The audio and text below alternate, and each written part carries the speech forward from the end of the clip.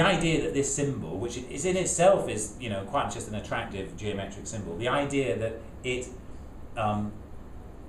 can become yours and you can make what you want of it is really exciting.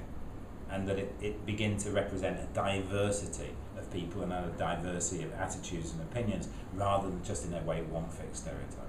The concept came out of the question of how we might introduce colour to what is effectively a white shirt.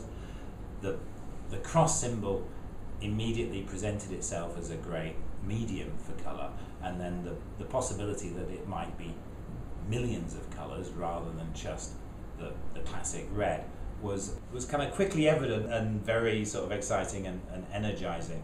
That football shirt is a brilliant medium to reach many people, and when it's a national team shirt, it's there for all of those people rather than just some of them.